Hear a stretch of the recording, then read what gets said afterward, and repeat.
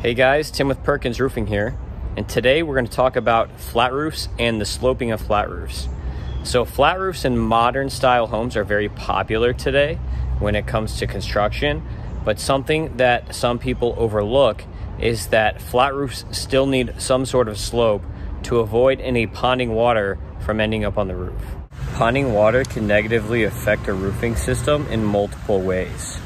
So the definition of ponding water per Florida Building Code is any water that sits or ponds on a roof for more than 48 hours after a rainfall. The first way that ponding water can damage your roof is from deteriorating the membrane. And there are roofing systems that are ponding water resistant, like TPO and silicone, where the ponding water won't damage the roof, but it will still be sitting on top of the roof. The second way that ponding water can damage a roof is it can cause structural load problems, which is not as big of a deal for concrete. Concrete can hold more weight, but for wood and metal decks, that can cause major problems. And for concrete, depending on the PSI, it may not be able to hold the load of a ton of water sitting on top of the roof. And the fear is that these heavy loads can cause roof collapses. The third main way that ponding water can cause damages to your roof is basically environmental. So you can have algae growth on the roof. It can cause tree growth from little seeds that fall into the water and then turn into the seed grows into a plant and the roots eat through the roofing system. Or also other environmental issues. I mean, I've seen like tadpoles and ecosystems built in ponding water on the roofs before. So Florida Building Code basically says with flat roofs that for a re-roof, like redoing a roof that's already pre-existing, you should have a minimum of an 1/8 inch slope on a flat roof.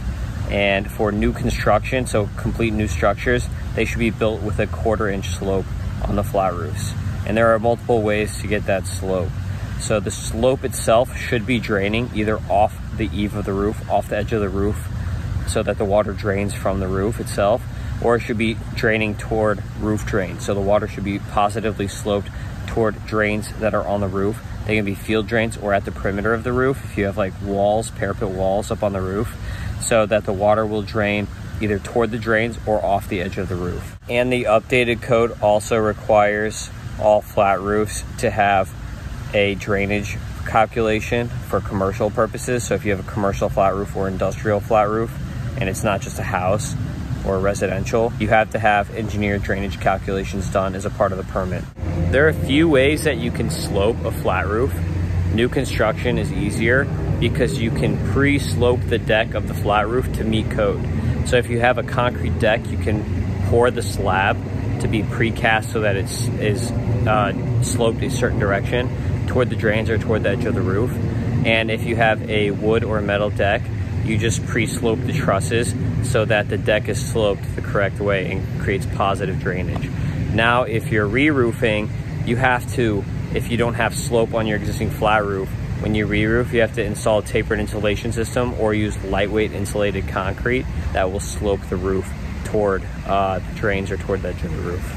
Now, re-sloping decks isn't easy as it sounds. There are a lot of problems that you can come across when you're trying to re-slope a roof that you don't know about until you uncover the existing roof.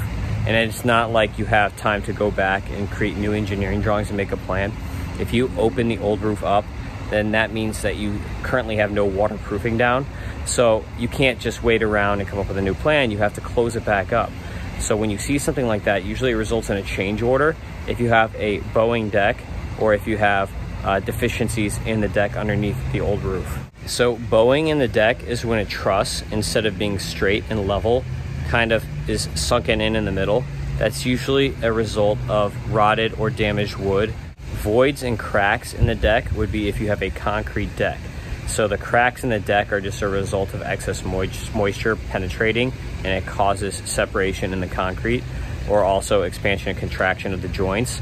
And voids are often caused by similar issues. So a void might be a dip in the deck. Maybe it was originally poured incorrectly, or it didn't set correctly on the original pour, or it's just an issue of maybe too much water getting through and causing spalling of the concrete. And deflections in the deck can occur for a variety of structural reasons. Some of the most common ones are just from shifting of the ground, especially here in Florida with buildings that are built near or on the beach. The sands and the grounds are shifting due to erosion, so it causes the building to, instead of standing upright, it kind of does this, or it pulls on one side, like the Leaning Tower of Pisa. One thing that gets a little tricky is if you have adjoining roof decks. A lot of residential homes have a tile or a metal or a shingle roof that's sloped, and then on the back they have like a Florida room or something with a flat roof on it. So you have an adjoining deck where the sloped roof meets the flat roof. Now, a lot of the times if you have a 3-on-12 sloped roof, it's a very slight slope, and you don't have enough room to add the insulation on the flat roof. Otherwise, you're going to create a problem where you're going to be burying your sloped roof into the insulation. So sometimes when you have these situations, even though code might call for a sloped deck, you can't always put it. And we just have to hope that the deck is pre-sloped enough to get most of the water off so that there are no ponding issues. One of the bigger problems with resloping roofs is the drains, because not all drains are created equal. A lot of the times the plumbing has problems, or the plumbing is clogged and people don't know. Especially with big condo buildings or big commercial buildings, these plumbing drains are supposed to be snaked every so often or flushed. And if they're not, and you can run into some major issues with the draining where the water backs up and can get underneath the roofing system. Or if there's debris, like tree debris, like behind me, look at all these trees, like palm tree debris and all that kind of stuff can get stuck in the drains and clog them up. And then if the water comes up, it's not going to drain down the drain properly, it'll get clogged. Just like it happens in your sink when you have to use liquid plumber, if your hair gets caught in the sink or something like that. It happens on your roof drains too.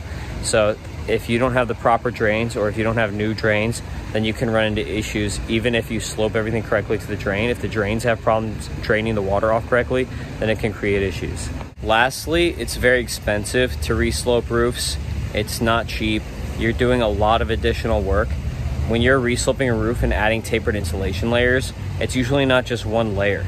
Usually you have a base layer, and then you have fill layers in the tapered insulation depending on how high it's getting. So there's a lot that goes into it, and you can be double or tripling the amount of work and time that goes into the project just by adding the insulation layer, tapered insulation layer, or a lightweight concrete. A lot of lightweight concrete as well, they won't do projects that are under 50 squares. So that means that you're looking at 5,000 plus feet just to get the truck in and pay for the truck. So the expense is pretty vast when it comes to resloping flat roofs, so much that a lot of flat roofs can be more expensive than doing nice tile or metal roofs. So as you guys can see, there's nothing simple about flat roofs or sloping flat roofs, especially if you're doing it the right way. So if you enjoyed this video, if it helped you, educated you, please like it and follow us on YouTube. We really appreciate it. Thanks.